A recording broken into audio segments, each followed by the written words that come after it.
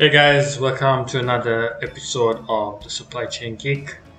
Thanks for all the subscribes that I've been getting the past couple of days. Thank you for that, and I hope I'm doing some really good content that you're enjoying. Some value additions and also some good insights into what's happening in the supply chain. So today I stumbled upon this article on the Ford's latest supply chain issue. Ford has been lining up a lot of vehicles on their manufacturing plants where they can't send it out into the market because of a very small but very impactful component that they need. So before I get into that, I would appreciate it if you haven't subscribed to the channel. Please subscribe if you're new here, and then also hit the bell notification button so that you also get updated on new content about supply chain. So if you're interested in supply chain management, if you are studying supply chain management, if you are in the profession of supply chain management, and if you like to be updated about supply chain management, this is the place for you. I also do some updates about what's happening in Amazon, what's happening in the e-commerce world, stuff like that, so that there's always value in this channel. So please do subscribe and hit the notification button so that you get updated on everything that's new on supply chain. Cool. Let's get into it. So Ford's latest supply chain issue is not chips. So there was a shortage of chips, and there is a bit of a tension between China and the US regarding the chip supply, because as you might know, after the COVID situation and with all this going on, the war, not the war, maybe it's more of a economic war between US and China. There's a bit of tension when it comes to business. So there's a bit of an issue when it comes to chips. So a lot of people thought that would become an issue for Ford, and that was the issue for a lot of these manufactured vehicles being in the manufacturer and not moving out from them. But that's not the case. It has been the blue oval badger. So that's a small critical component, I would say.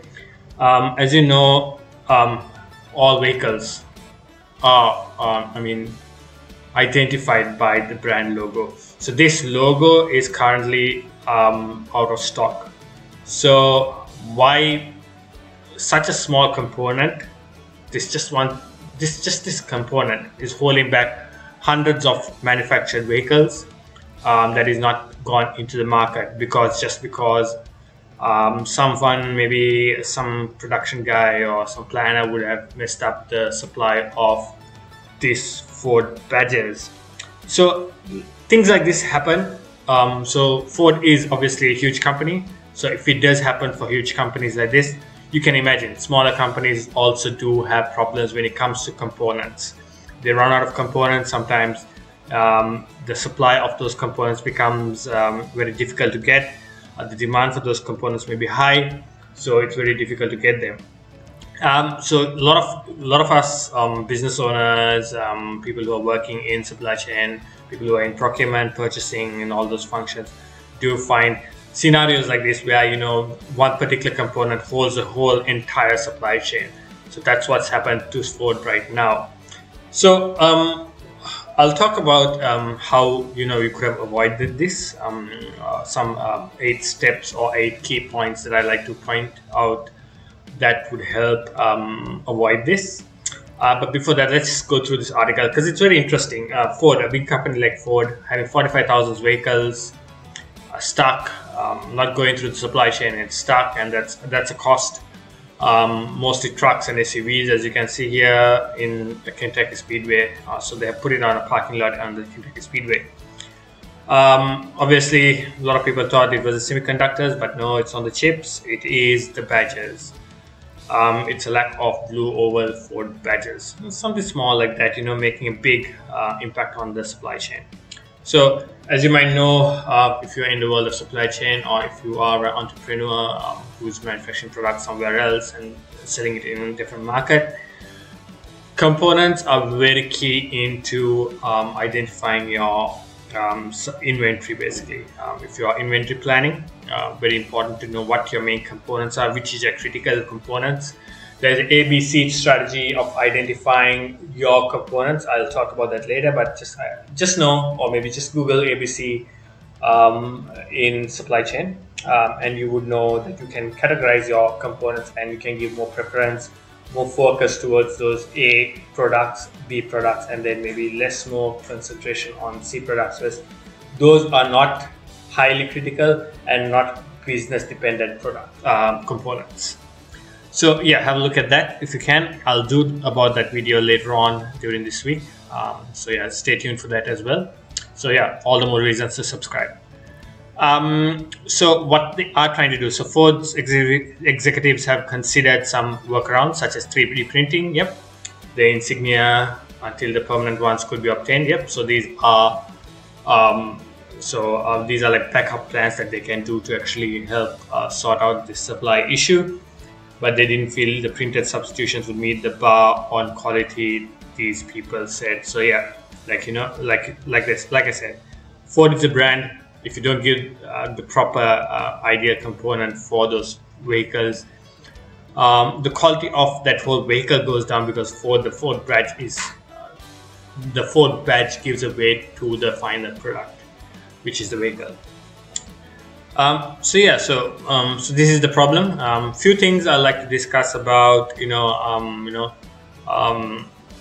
so they are finding workarounds this, but yeah, it's good to know. Like it's a major thing to know, to say Ford, being such a big company, has supply chain issues for something as little as the blue oval badge, but it's very critical for the end product. So I'll talk about some eight ways or 8 steps or 8 methods that you can help avoid supply chain issues in terms of not having the proper components on time.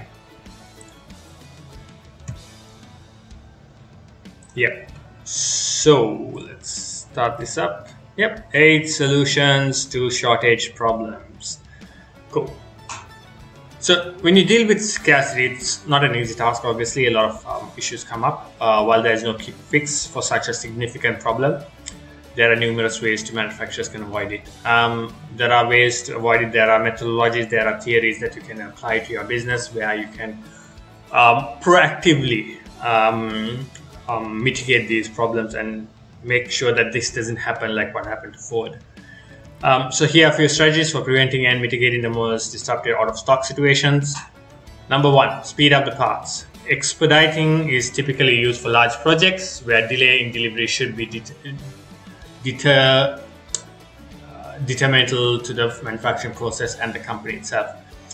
This is a standard way for businesses to deal with shortages today. So a lot of people do this, which is not the most cost-effective way, but expediting the parts. So basically what it means is, if it used to take 30 days to manufacture this product, you will spend a bit more money until the manufacturer put in more manpower or more resources into getting those productions done within 15 days or shorter lead times. If you used to ship those parts through sea shipments, you will consider air shipping it, because sea shipment takes about 45 days maybe from countries from China to US. But then if you are critical for this, you speed up the parts. You, instead of using sea shipment, you will use the air freight, and you would spend more money. So it's about 4 times the price. So I think sea shipment for a kilo is about, at this time in Q4, it's about $3 to $4 per kilo. But if you are air freighting, it's about $9 to $10, $11 per kilo. So it's a costly way of doing this, but you can mitigate the loss of stock. Number 2, enhanced forecasting. Yes, manufacturers use sales, inventory, and operation planning processes to determine what's potential future demand they will face in order to more accurately forecast demand. I'm pretty sure Ford, being such a company, does do enhanced forecasting, improving their forecasts. I think there would have been something that went wrong in their forecasting. They would have missed something. Ideally, I would say that they wouldn't have paid more focus on the batch component. They would have thought that they had enough in stock and wouldn't have ordered it, or maybe they just forgot to order it. So things like that do happen. You'll be surprised how often it happens. So yeah, it's a matter of having an improved forecasting. See where you went wrong in your forecast when things like this happen, and then look for solutions to make it better, and make sure that it doesn't happen again. I throw these slides in for you under the description so that you can use it for for your help, I guess. Yeah, 3. Improve lead time and time accuracy. First step towards reducing lead time is understanding how to calculate it. The formula is lead time equals to supply delay plus reordering delay. So, so you need to identify what your lead time is for the product. Improving your lead time accuracy helps understand when you need to place your orders and make sure that you don't run out of stock, and you place the orders on the right time. So for example, say your lead time would be, for exactly, supply delay would be like, say for example, when you are placing an order, it takes about 15 days for someone to supply it. And then for example, reordering delays would be how long does it take for you to reorder. Processes, approvals, and stuff like that will come into reordering delay. So you need to calculate those and identify what your lead times are. So you need to improve those. The lead time between customer purchasing something and the supplier filling that order is referred to as supply delay, whereas reordering delay is the time between an order being fulfilled and the repurchase of that order. So once the lead time has been calculated, there are 2 ways to improve the precision of your lead time accuracy. Further talking about improved lead time and accuracy, first and foremost, communicate with and stay in touch with the supplier. You always need to be in touch with your suppliers, especially if you are part of the supply chain team of Ford. In this case, you need to be in direct communication with the supplier, because your supplier is an extended partner of your business.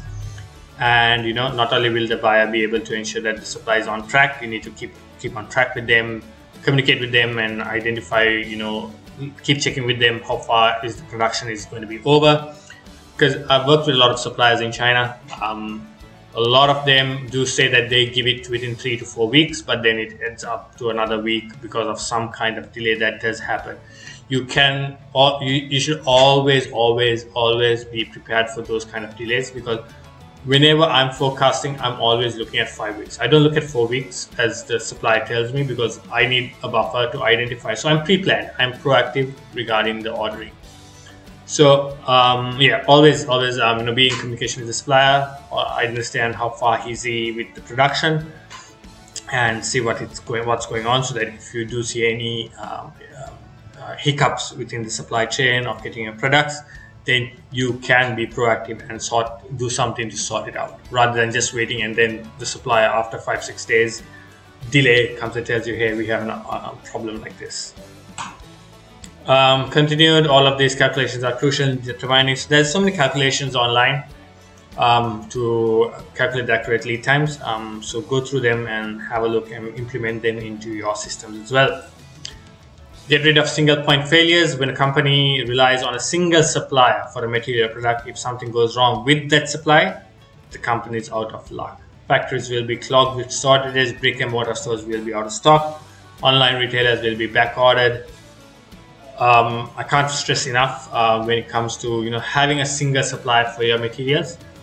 I think as that article about Ford, they did see that they are going to approach badge manufacturers of Toyota and another company which does badges for vehicles. So they want to see if they can get it done for them in the meantime. But yeah, ideally you don't want to go into that scenario where you're going to start renegotiating with new suppliers. Having a single supplier is good, instead of, because you can do economies of scale, because you can give one order, a bulk order, and get some economies of scale, save some costs. But always pre-evaluate and keep a standby supplier, so that when you do fall in problem with a supplier, when he doesn't have the materials or the capacity to do the production that you want within your given time frame, you can always go back to your second supplier and get it done.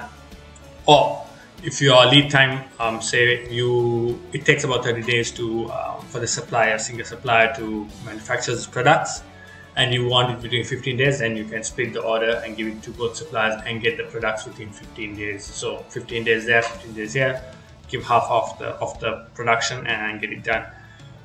Brick and mortar stores will go out of stock in this situation. People won't be able to sell. Online retailers will be back ordered, which is not great for. It's a sale, but another day, I would say it's. I've faced this before. It's not great. The quality of your customer experience wouldn't be great because it'll take a lot of days for the stock to go to the customer, and the customer always wants their products as fast as they can. So back order is not good at all. Form a shortage attack team. Have a small team. In a big team, a big company like Ford, I would expect them to have a shortage attack team to manage shortages in their processes, so that they will be more focused and they can navigate and quickly and efficiently sort out those problems in a quick session where a small team gets together. They only focus on that particular topic. So in terms of Ford, it would be their badges. So then basically it would mean that they would get together and discuss only about how to solve this problem, and within the day they come up with a very fast solution quickly and efficiently, so that the best method of sorting this out would come out from that team. Develop supply collaboration. Always when you have problems like this, when you have problems with your supply, always collaborate with your supplier. Your supplier might have better ways of doing it. They might know other suppliers who can help split the order, help you out by making those productions fast. It can benefit both parties.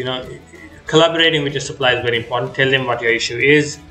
They would help you find a solution as well. Maybe if they feel like they could find more people to get it done, more manpower, more resources, they'll be able to put it in. And sometimes I've had a situation when I needed stock very fast for an unexpected demand for a particular product for a company that I'm working for. I did collaborate with the supplier, and they did also reach out to another supplier and ask them, hey, do you want to join us and try to finish this order for this particular client? And they were happy to do it, and yeah, it was pretty much great. And like, for example, when we do big orders, they always collaborate now with their other supplier as well, which is great. I didn't have to worry about it, so now my production times are faster and more efficient. Maintain exact inventory data. Do a cycle count. Always do a cycle count of your inventory. Keep a good track. I don't know how you need to do it with your particular company, but always have a continuous inventory counting to reduce the manual process and time of cost of physical inventory counting.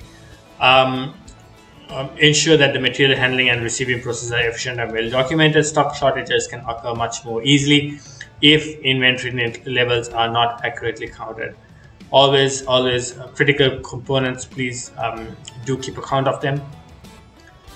Also do a cycle count on all your other products as well, so that you don't face a shortage of your inventory. Very important.